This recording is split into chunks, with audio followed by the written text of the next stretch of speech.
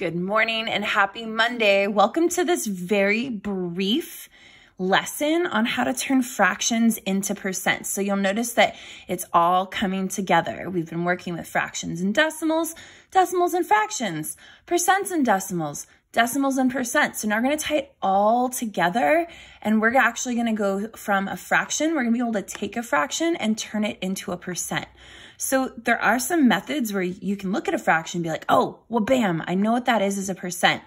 But for today, we're going to look at this method where, unfortunately, you can't take a nonstop flight from fraction to percent. We're going to have a little layover in the land of decimals. And what I promise this will help you do is feel more confident working with fractions and decimals and percents all together. So let's say I have the fraction. Okay, we're going to start with a challenging one. Let's start with 1/8. So instead of just jumping from 1/8 into a percent, the first thing we're going to do is we're going to turn this fraction into a decimal. And the reason being is that it's going to be so much easier to turn that decimal into a percent, because all we have to do is just move the decimal place over 2 times, because we're going to be multiplying by 100. So this is actually good review of turning a fraction into a decimal. So 8 does not go into 1, but it goes into 10 one time. And I subtract. And 10 minus 8 is 2. OMG, I have a remainder, but it's all good because I add a 0 and I drop it down. Okay, 8 can go into 22 times, and I get 16. Oh my gosh, I'm going to get another remainder, but I'm not going to freak out because I can drop a 0 down. Well, bam, I have 40. So 8 goes into 45 times. Yes, satisfying. So here's what I have as a decimal. I have 125 thousandths. So from here, it's so easy to turn this into a percent. Because remember, when you're going from a decimal to a percent, all you do is you move the decimal place over once, twice. You move the decimal place over 2 times. You are multiplying times 100. And when that happens, you get 12.5%. Look at that. All right, let's do one that is maybe not so gnarly with the division. Let's try 4/5. Okay, so I'm going to have my layover in Decimalville here. I'm going to find out what this is as a decimal. Well, 5 doesn't go into 4, but it goes into 48 times. Okay, so 4/5 as a decimal is 8/10. But remember, to turn a decimal into a percent, we move the decimal place over twice. Once, twice. Wabam. Ooh, and what goes in that little empty space? A 0. So what is 4/5 as a percent? It is 80%. I'm going to do one more example. Ooh, satisfying. Satisfying. Oh my gosh, am I going to erase the whole thing? Well, now I have to, I guess. Okay, let's do another example. All right. What happens when we have a fraction?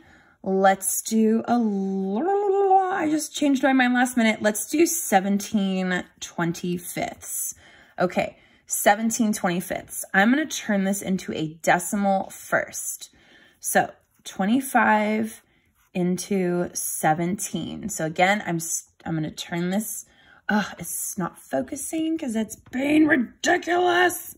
My apologies, fam. My apologies. And I just broke my tripod. So I'm just going to hold it. Ooh. I'm going to hold this for this last example. Technology, am I right?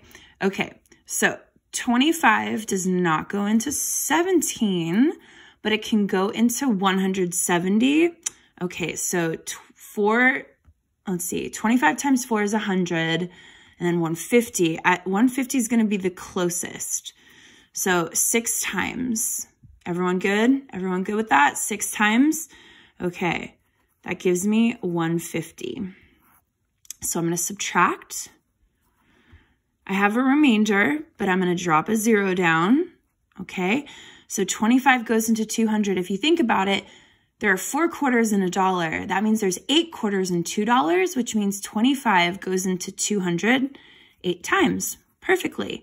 And also, if you're never sure, if you're just not sure, hey, there is no shame in just doing the calculations out. If you are not sure how many times a value can go into a dividend, make sure you just do the multiplication out. There's no shame, no shame. Okay, so we just found out what 17/25 is as a decimal. And just as a reminder, to turn a decimal into a percent, we move the decimal place over once, twice, over here.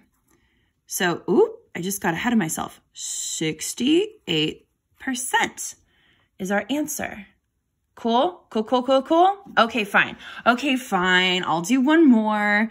I got one. Let's do 1/50th because I'm crazy like that. That's a really small number.